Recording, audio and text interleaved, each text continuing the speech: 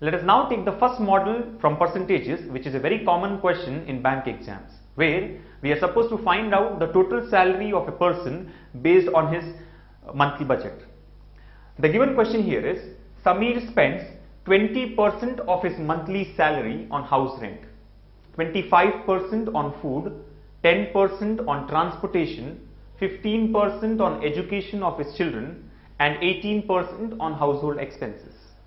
He saves the remaining amount of rupees 4,800. What is his monthly salary? So as you can see here, the monthly budget distribution of Samir has been given here, and it says that he can save an amount of rupees 4,800 every month. And from this, we are supposed to find out what is his total salary. Now, as discussed earlier, monthly salary, which is nothing but the maximum value or the total value, can be taken as 100%. So let us assume that his monthly salary is equal to 100%. Now, let us find out the total expenditure of Samir. So the total expenditure here can be taken as 20% on house rent plus 25% on food plus 10% on transportation and 15% on education of his children and 18% on household expenses. So altogether the total expenditure here is 20 plus 25, 45 plus 10, 55 plus 15, 70 plus 18, that is 88%. So we can say that the total monthly expenditure of Samir is 88%. Now we know that his monthly salary is 100%, out of which 88% has been spent. So it is obvious that his savings will be equal to 100% minus his total expenses, that is 88%, which comes out to be 12%. And in the given question, it is clearly given that he saves the remaining amount. The remaining amount is nothing but 12%, which is equal to 4,800. So his monthly savings are 4,800, which should be equivalent of 12%. And the question is, what is his monthly salary? So here we know that 12% is equivalent to 4,800, and we are supposed to find out his monthly salary, which is 100%. So if 12% is 4,800, 100% will be equal to what? As discussed earlier, we know one percentage value, the other percentage value has to be calculated. So simply cross multiply to get the answer. So here we can say that his monthly salary will be equal to 4,800 into 100 divided by 12, which comes out to be 40,000 rupees. So we can say that his total monthly salary is 40,000 rupees. Similarly, sometimes the question may be, what is his house rent?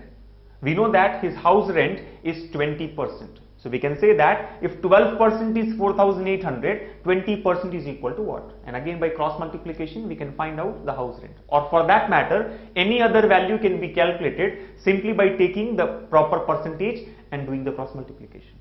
So this is how we can solve such basic questions from percentages, by assuming that the total monthly salary is 100% and finding out the required percentage. Let us now take the second example from model 1. The given question here is, Gaurav spends 40% of the amount he received from his father on hostel expenses, 20% on books and stationery, and 50% of the remaining on transport. He saves rupees 450, which is half of the remaining amount after spending on hostel expenses, books and stationery and transport. How much money did he get from his father? So again, as you can see here, the monthly budget of Gaurav has been given, and we are supposed to find out the total amount that he has received from his father. Now as discussed earlier, let us assume that the total amount is 100%. So total amount what he has got from his father is 100%. Now he has spent 40% on hostel expenses, 20% on books and stationery, and 50% of the remaining on transport. So for hostel expenses and books and stationery, the total amount spent is 40% plus 20%, which is equal to 60%. That means out of 100% that he has got from his father, 40% has gone for hostel expenses and 20% for books and stationery. So which is equal to 60%. Now after spending 60%, the remaining amount is nothing but 40%. Why? Because total is 100%. So 100% minus 60% will be equal to 40%. Now the next part of the question says 50% of the remaining on transport. We have already taken into account the 40% which has been spent on hostel expenses and 20% on books and stationery. After this, 50% of the remaining was spent on transport. We know that the remaining amount in our case is 40%.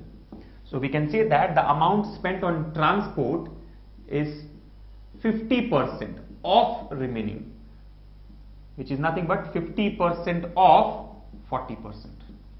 50% of 40%. Now this is like percentage of percentage. We know that 50% of 40 is 20. 50% is half. So half of 40 is 20. So 50% of 40 is 20. So we can say that 50% of 40% should be 20%. So this will be equal to 20%.